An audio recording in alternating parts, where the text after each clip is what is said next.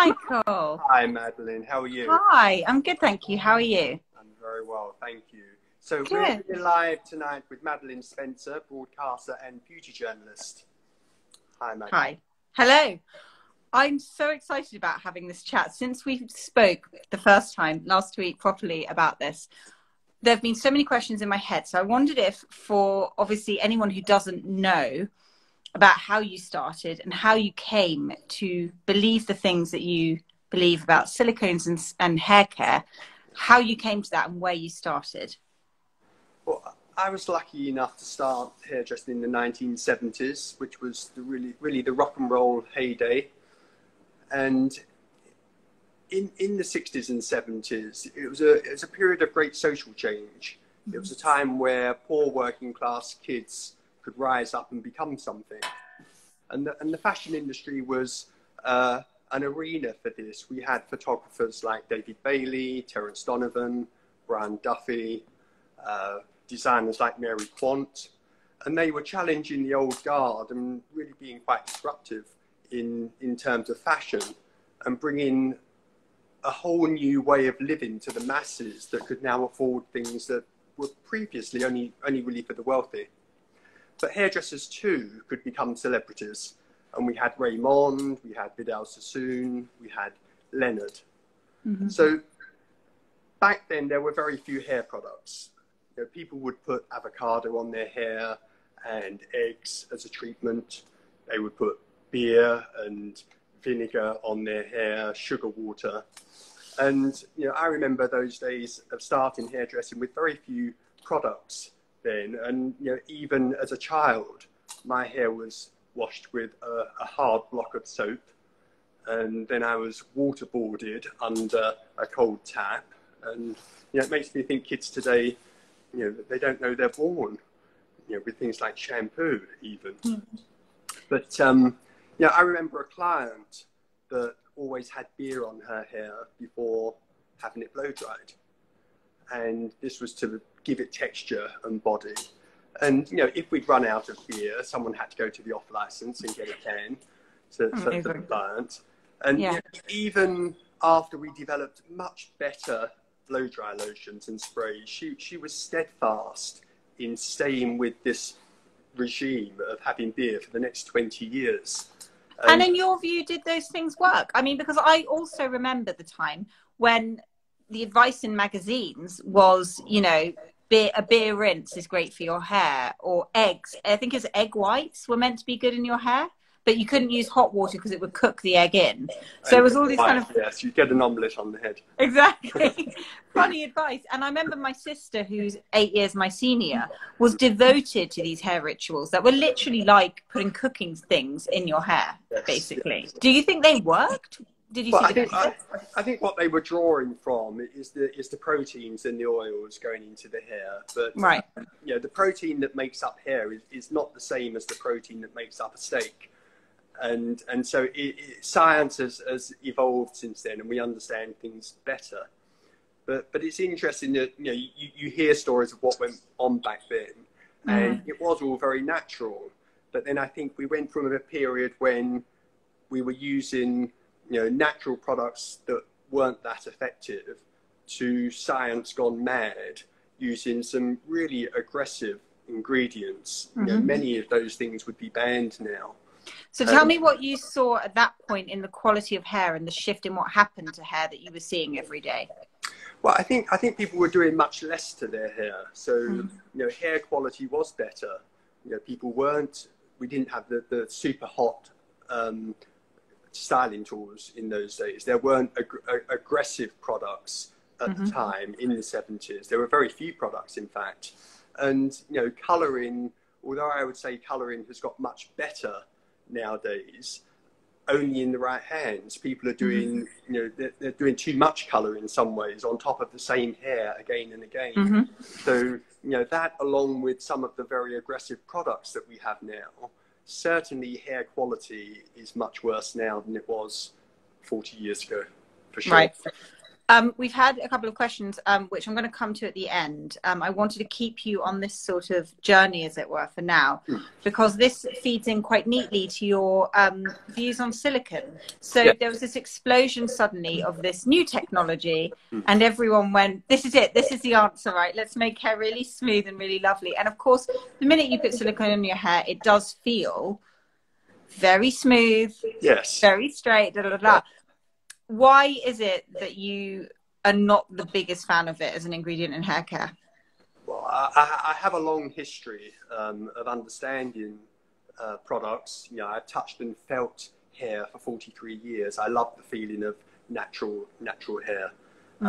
If we go back to those early 80s, when science started to take over with hair care, and there was an explosion of products on the market, and the earliest product I remember that was starting to play with silicone and plasticizers was a product called Wash and Go by P&G, and that at the time was actually the biggest selling shampoo in the world.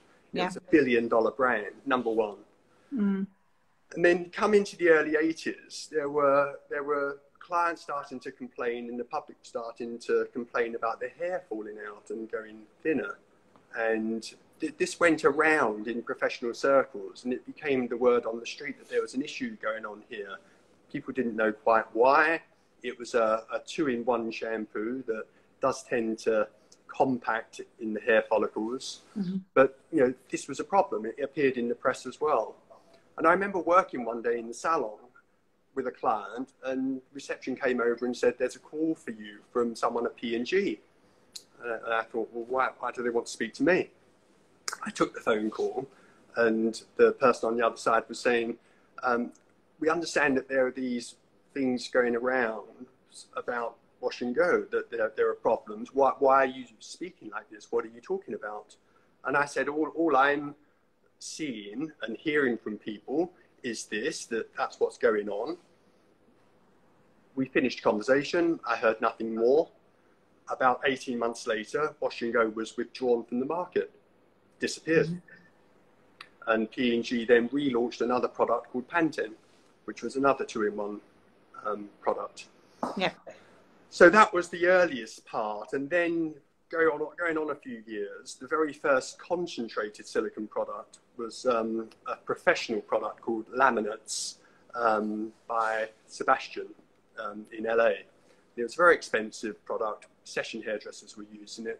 We were using it in studios on shoots, and it was a very good product for smoothing out the model's hair, making it look shiny, less frizz, and that was great. John had the idea to play with this in the salon on clients, blow drying their hair, and saw that it had this quality of blocking moisture into the hair, so that if someone had frizzy hair blow dried, it would last better through damp weather. We were part of that small unit that were testing samples of these submissions, that we were creating something new, and that then went on to become Frizzies, which was, you know, the most successful mass market product of the 90s. So all the other manufacturers looked at this product and saw that with a very cheap additive, you could give the illusion of healthy hair. And so now nearly all hair products, shampoos, conditioners, treatments, have silicone in them. Ours don't. This is something I equate to makeup versus skincare in my head, because hair care that really cares for your hair makes your hair, or keeps your hair healthy and sustains it. Makeup is the thing that goes on top, that when you think, oh, you know what, I could do with a bit of extra black there, or a bit of extra shadow here, or a bit of extra, you know. And I think sometimes if you don't understand what's going on with your hair, and for many of consumers they don't, you'll put something on your hair, it will feel better, look better, and you think, job's done, that's the right thing to put on my hair. But you're not solving the problem, which is that you're damaging your hair. So I wondered if, before we talk about the sort of answer to this, I don't want to say addiction, but something akin to addiction, where you're sort of putting things on your hair thinking, yes, yes, yes, it's making it better. I wonder if you could run through some of the things, including the silicones, that damage your hair. So what takes your hair from its natural beautiful childhood state, as it were, to the hair where it's in dire need of help? Well, I mean, it's a very good point, and I think that people think hair care is more complex than it is. Hair care, in its simplest sense, is really about trying to retain the beauty and health of the fresh hair that leaves your scalp. Right. And for most people, if they were to feel the hair near the root, they would see that it's actually thick, it's supple, it's shiny. Yep. That's not how they judge their hair. They judge their hair by what's going on the tips. So they think, I've got frizzy hair, I've got dry hair, I've got brittle hair, I've got hair that won't do anything. Yeah. But that's really about lifestyle. And so, as you very rightly said, there isn't the understanding in the hair market for a separation between hair care and hair cosmetic, like there is with makeup. You have makeup, you have skincare. It's very clear, people understand that. And there are times when you want to have makeup, but you wouldn't rely on makeup for skincare. Quite. Unfortunately, the entire hair care market is called hair care, but probably about 98% of it is hair makeup. It's just an illusion disguising poor health. And unfortunately, much of it is adding to that poor health. It will make it good today, but it will make it a little bit drier next week. And why is that? Because what is it those silicones and other things do on the surface of the hair that dries it? So the structure of hair is more or less 97% protein and 3% water. Your fresh hair out of the scalp is about 97%, 3% water. In the humid summer months, it will take on a bit more water. In the dry winter months, it will lose water to the atmosphere by osmosis, and the hair will shrink and will become shorter and thinner. So protecting the water balance in the hair is very important, because if the hair becomes dehydrated, the protein structure becomes less stable, more vulnerable. So whereas healthy hair has an ability to bend and stretch and then return to its normal state, dehydrated hair will bend. When it comes back, some of the molecules will break away because it doesn't have the flexibility that the moisture would give it. There used to be this test, I don't know whether you think this has any credence, where you would take a strand of your hair and pull it by like a centimetre, and if it went back, your hair was fine, and if it broke, your hair was not fine. Is that a good test? Not really. It's Okay. true in a sense, because you know, healthy hair will stretch quite a lot, more than people would imagine, and return to normal, whereas healthy hair wouldn't. But you know, I think people can feel hair and they know whether it's healthy or not. Yeah. Yeah, unhealthy hair doesn't have the spring and the vibrancy and the allure that healthy hair does. I want to quickly return to the lifestyle question. So aside from products, do things like the things you eat, the things you drink, the way, let's say, the atmosphere you live in, do those things all affect the hair by the time it gets to here? Is that a big factor? It's a factor. It's a factor in how your hair grows. You know, the genetics play a part. Your lifestyle plays a part. So if you don't have a healthy diet, your hair is more or less the last in the queue for nutrients. You know, it's not life-threatening. If your body is short of nutrients, you know, your hair will wait till last. So a healthy diet is important. You know, oxygen running through the system, exercise, all those things, healthy blood flow will have an impact on taking nutrients to the hair and toxins away. So not smoking, you know, things like that. It's proven that people that smoke, they will go grey quicker, and you know, they will not have the same quality of hair because it's depriving the hair follicle of nutrients. But it's a small part. Okay. Now, most people will look at their hair and think, I've got bad hair, I'll take a pill. I've got bad hair, or I'll do X, Y, Z. If you feel the hair coming out of your scalp and that's the problem, then yes, there may be a lifestyle issue. But for most people, it's everything that happens on the outside. And if you've got hair down to your shoulders, it may be 2 or 3 years old. Everything you do in those 2 or 3 years is shrinking and drying out the hair. So let's say you have hair that's down to here, that I'm here, down to here, and it's already dry and it's starting to look not so great. You're someone who has used, you know, let's say traditional hair care products and straightens your hair, let's say once a week, twice a week. Yeah. How do you scale it back? How do you move away, particularly because over the next few weeks, we're going to focus on lots of different elements of hair care. But this week, it's specifically silicone. So I want to sort of home in on that a little bit here. But in terms of taking away that crutch, how do you do that? And can hair be restored, as it were, to good health? Yes. So if your hair has become dry, you may have healthy hair. You go out on a cold winter's day. The atmosphere will suck moisture out of your hair. It may become dry and electric. These are singular events. That can be restored.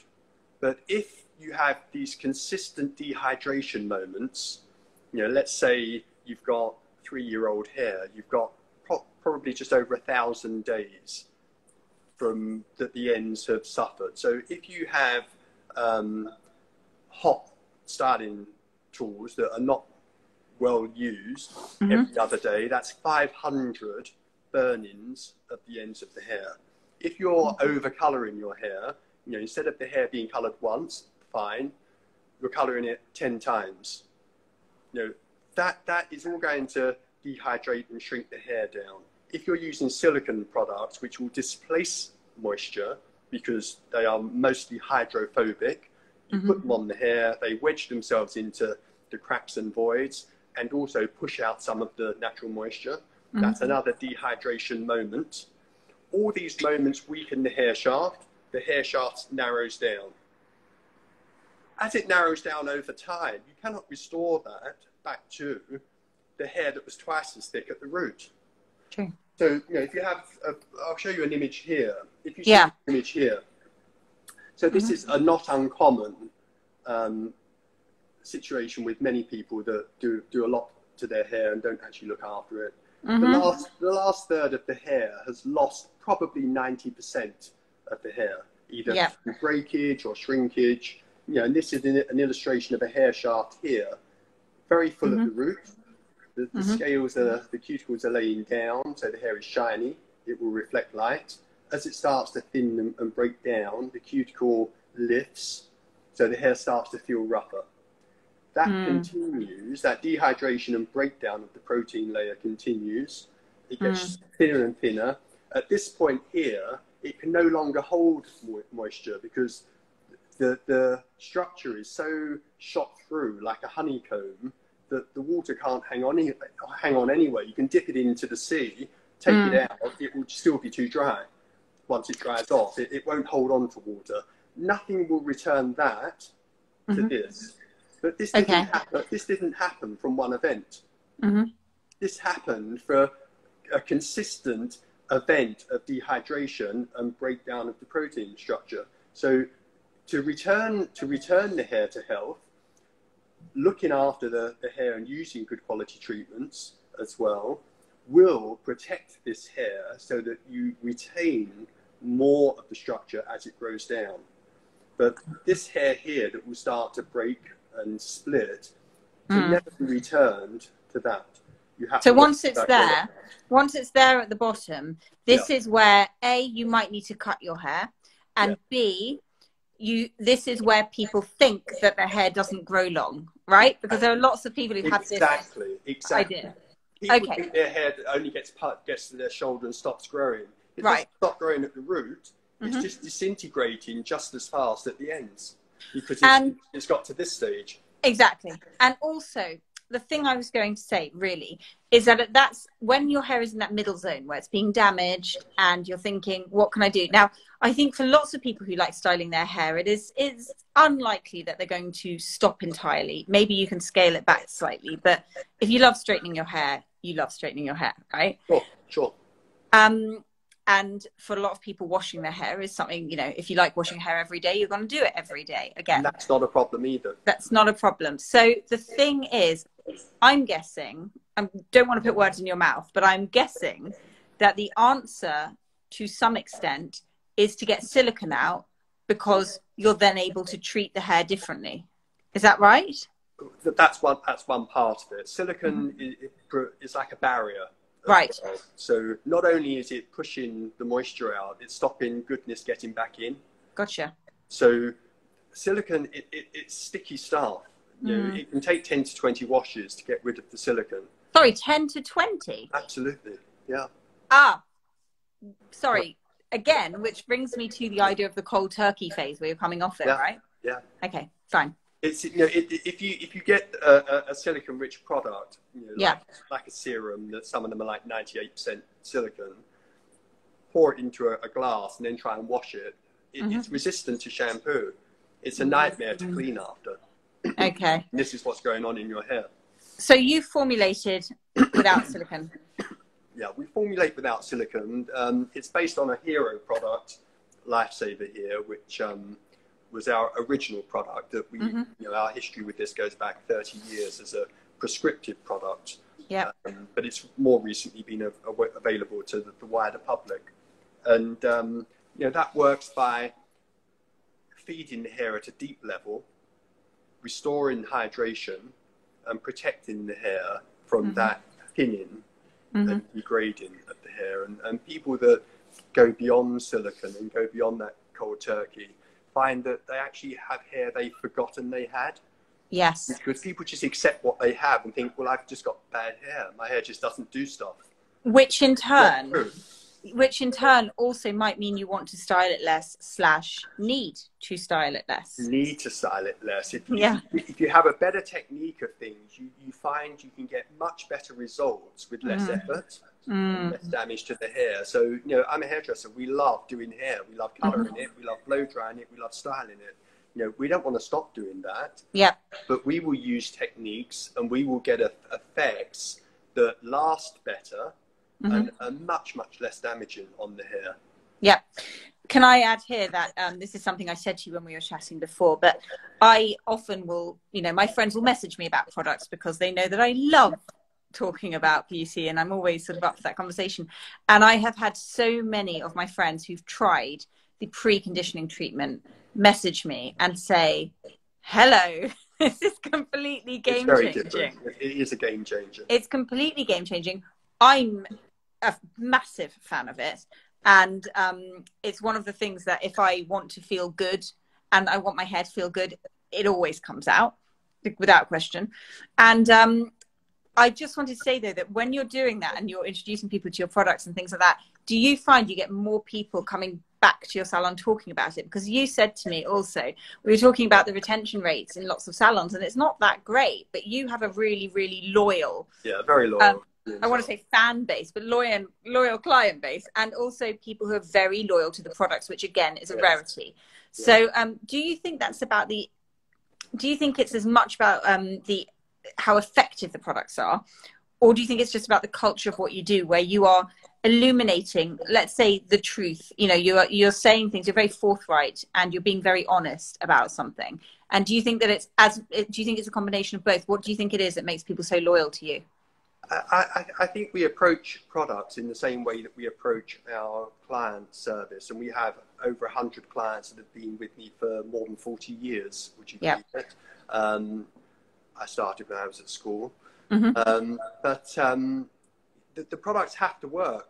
Yeah, they're sold all over the world, and you know they've been selling in Australia for 5 or 6 years now, and you know I haven't paid too much attention to the Australian market. I have been out there a couple of years ago to do some promotion, but only for the first time recently I looked at the website for Mecca. So it's a wonderful company, Mecca, that stock our products out there. And I looked at the reviews for Lifesaver, and you know, even I was surprised because they sell, I counted, they sell 598 products. Lifesaver had the highest reviews equal with another product of all Yeah. 598 products, and it had the second highest number of reviews, and many of them were saying, this product, I don't understand why it's not better known. It's the most amazing product.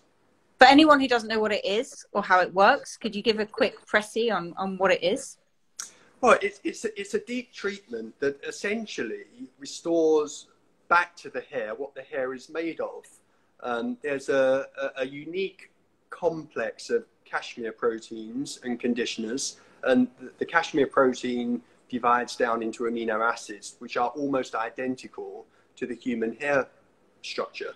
So what it means is that the hair absorbs it at a deep level and accepts it. That allows the hair to retain a more correct water balance. And so it's more held together in terms of its protein structure and more flexible, so it doesn't actually age as quickly.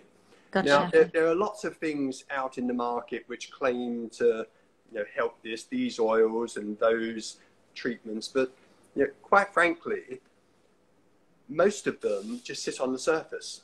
And as lovely as an oil from a tree in the Amazon might sound, if the hair doesn't accept it, because hair isn't made of silicone, it isn't made of argan oil, it isn't made of those things, then it's purely superficial. It's not doing anything to help retain the structure of the hair. Yeah. So, in some ways, it's complicated creating products that work so well, but the science behind it's very simple. Yeah, again, I'd go back to the skincare comparison where it's, lovely to put something on your face that makes it look good, but if it's just going to sit on the surface, no point.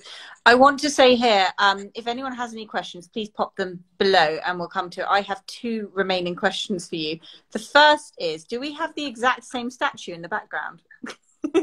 It's close. It's pretty close, isn't it? Mine's Nike. Yeah. A smaller version of the one in the Louvre.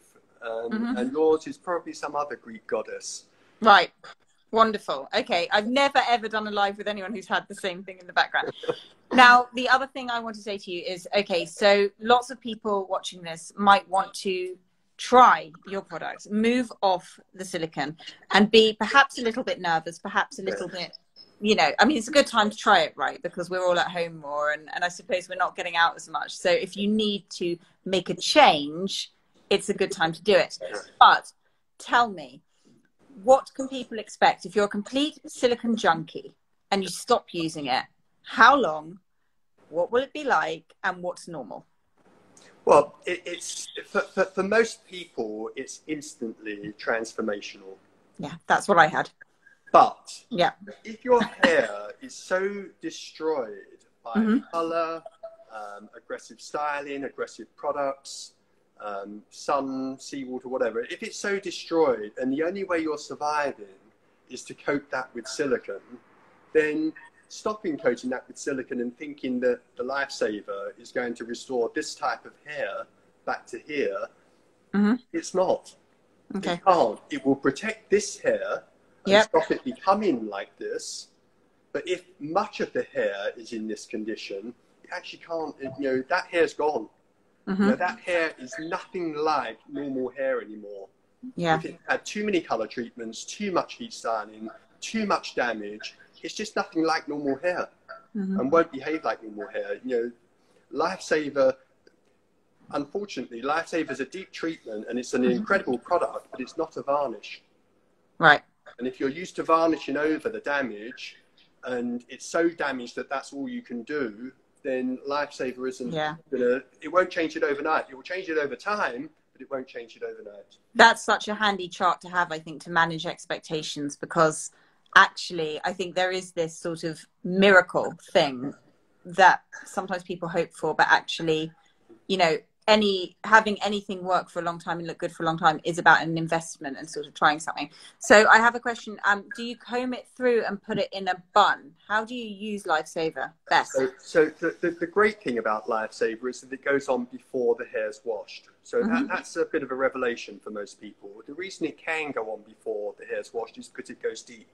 Any treatment that tells you to wash your hair first, it's only on the surface, because it won't sustain a shampoo after. It will just all go down the sink. So it's nothing really more than a fancy conditioner that you're paying Yeah. 10 times the price for.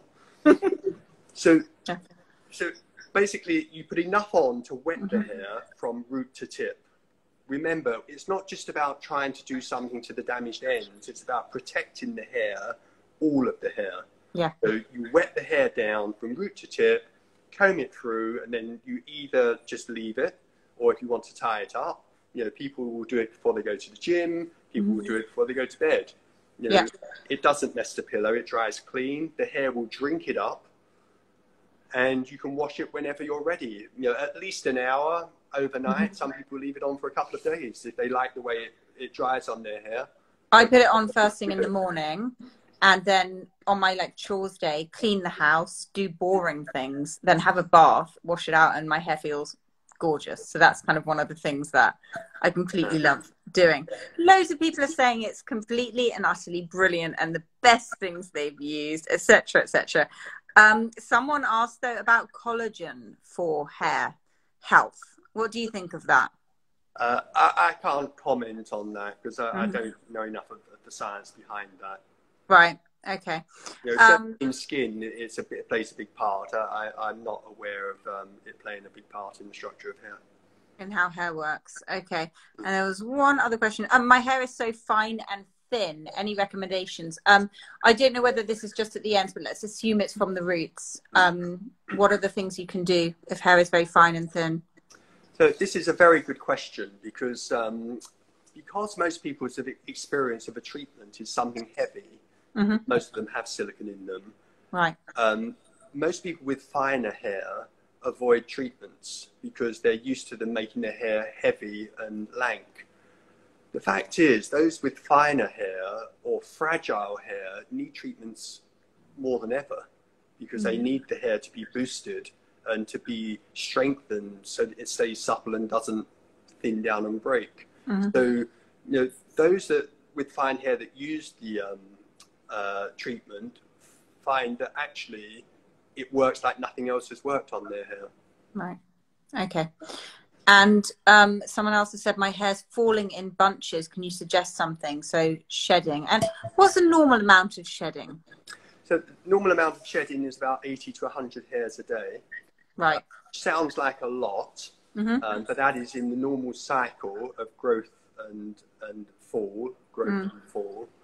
And if someone is conscious of hair fall, then, or they've grown their hair and 100 hairs, if you're conscious and you start looking, that makes a lot of hairs in the shower tray or in a brush. But 80 to 100 hairs a day is normal. What people will find is in the winter months, and it's the same every year throughout my career, where the atmosphere changes from humid to dry, usually around October, central heating goes on, the atmosphere changes outside. Because of the dry air, people's hair shrinks. And so suddenly their hair's looking thinner anyway, and it's less responsive because it's less flexible. So this is where suddenly people start to find their hair's difficult. They're looking for problems. They're seeing hair in a brush or in a shower tray and thinking, oh my God, my hair's falling out. Yeah, but it's not. It's generally not. There are hormonal cycles and seasonal cycles as well, but generally the period when summer ends or autumn ends and winter starts is when people struggle with their hair. And your range, would you say, which product would you say is best for someone with a lot of hair and also very thick hair? Well, the Lifesaver works for everybody. Short hair, long hair, fine hair, thick hair. It's an amazing product. So all hair types. In terms of styling, if you want to reduce the amount of hair you have, then you're going to want to use smoothing products. So in our range, that would be more the moisturizing shampoo and conditioner, a magic oil here, which is a silicone-free oil, which is quite unusual because most of the oils are full of silicone. This is an amazing product as well. So for thicker hair, it's about smoothing the hair down generally. For finer hair, it's about plumping the hair up. So we have products to thicken, volumize. But those are usually the two key issues. Either people want to have more hair or they want to reduce the hair they have to smooth the hair. Right. So if I were going to say in summary, silicone effectively, a way to think about it is as a makeup product that doesn't care for hair. So it is a thing that goes on top and gives you the temporary feeling, but doesn't actually look after it. Whereas products that contain ingredients that your hair can absorb and that help them out effectively have to be formulated very well. And that's something that you have done with all your products effectively. Like, they all work incredibly well. Well, we wouldn't release a product unless we felt it was best of breed. Yeah. If there was something on the shelf that we could buy that was better, I wouldn't foist it on my stylists, and I wouldn't want to use it myself. There's no point. We would only launch something if we felt that it was better than anything that we could source. Sure. So every product we have is 2, 3, 4 years in development. Because we have the salon, everything is tested. I'm feeling hair all the time. I'm getting honest feedback from clients each day, and we've tested thousands of submissions of samples and hundreds of reworkings and tweaks of our products, because we're always looking to improve them. And I want to say, for anyone who hasn't been into the salon, it is the most wonderful community where you go in and it's like sort of going into family, and people really care and want to help you. And I think that's another thing that fosters the massive loyalty you have, is people love the atmosphere. It doesn't feel like you're being processed. It feels like someone's caring about you and your hair. We have a wonderful team, and many of them have been with us for 10, 20, 30 years now. Yeah. They're a great team. They are like a family. Yeah, it's brilliant. I am going to tonight actually use some of the free shampoo conditioner, and I'm going to make my hair really nice and silky for the weekend. I want to thank you so much for making time to have this chat. I'm looking forward to the next few weeks, and I feel like I'm going to learn a lot, and hopefully everyone who's watched this has also picked up lots of your knowledge. Thank you very much. Thank you. Have a lovely evening. Thank you. Bye. Bye, everyone.